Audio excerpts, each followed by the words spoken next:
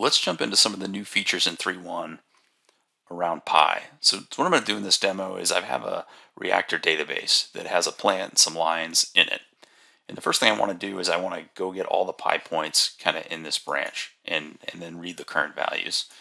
So what I'm going to do is I already have a Pi connection, connected out to our agent.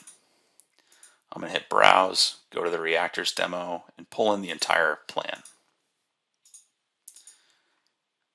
Now this first read is a query of the current state of the plant, so all the values. And I could do an historical read, an interpolated read, etc.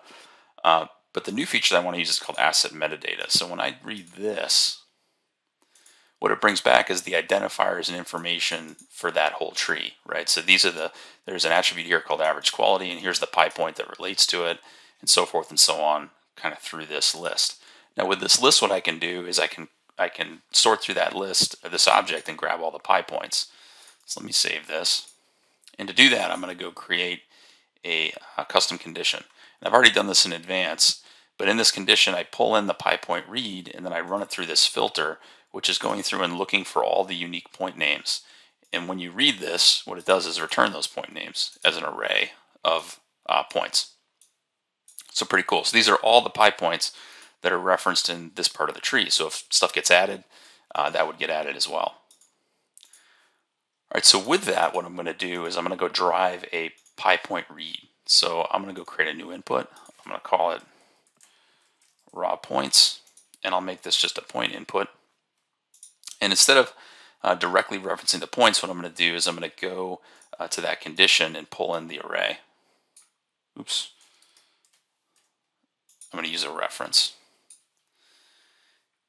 And what this does, once I create this, is it's coming through and going and querying all the Pi points. So it's taking the Pi points from AF and coming through and querying the current value.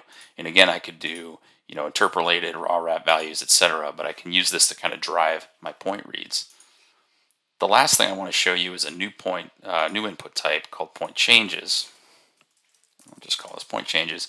And I'm going to set it up the same way. And what this is going to do is it's going to go and subscribe to those points and let us know about any changes. And this is just a subscription ID that I can reuse if I reconnect. But the first read of this, it's going to go subscribe to all the points in that list, which I've already done. So the first read usually returns empty, but in this case there's data in there. And subsequent reads are going to return, so there's nothing changed, whatever has changed between the time of the last read. So in this case, we're just adding data. So these are all the new point values that were added during that time. If data was deleted or arrived late or changed, it would show up as updated, deleted tag, and you would see all the points that changed. So you can subscribe to this and modify your data set if you have late arriving or changed data coming into Pi.